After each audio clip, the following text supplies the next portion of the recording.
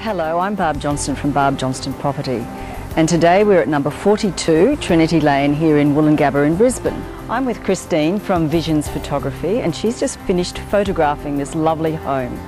Shortly she's going to walk you through it and tell you a little bit about all the character features of this lovely house. In the meantime though, I want to tell you a little bit about why I think this is just one of the most magical areas in Brisbane. We often hear the old cliche in property speak, you can leave your car at home. Well, here you really can do that. From Trinity Lane, it is such an easy walk into the central CBD, or down to Southbank with its restaurants, markets and the riverside promenades, which may well become your weekend playground or daily exercise zone.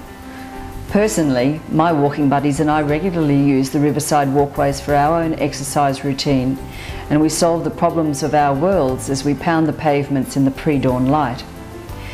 This really is one of Brisbane's most beautiful scenes, but I digress. From Trinity Lane, it is just a stroll to the bus station or the train, and if you need access to the freeway, it's moments away. Now, if you are a cricket or AFL nut, then the hallowed grounds of the Gabba are a few minutes walk in the opposite direction. Maybe you work at the Mater Hospital or have children attending one of the renowned local secondary schools, for example Brisbane State High. This is inner city living at its best. Oh, and did I mention that you will be spoilt for choice with restaurants within walking distance? How good would that be? Now here is Christine. Here we have a home filled with the sought-after classic character of the true Queenslander colonial home.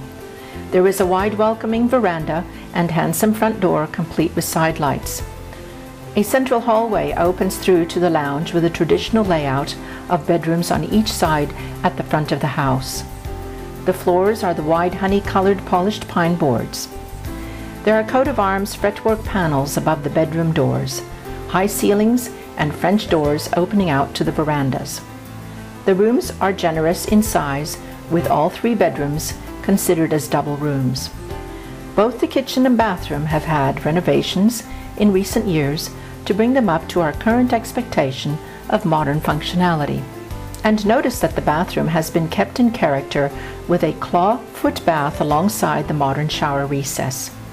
While the home is high set at the front, the dining room and kitchen open out at ground level to a double-tiered back terrace and barbecue area.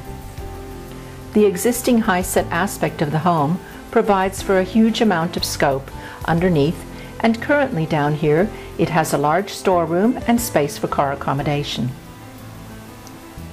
The front garden has the luxury of space for extra off-street parking as well. And now I'll take you back to Barb. I hope you enjoyed Christine's tour, and I'm really looking forward to meeting you at one of our open houses soon.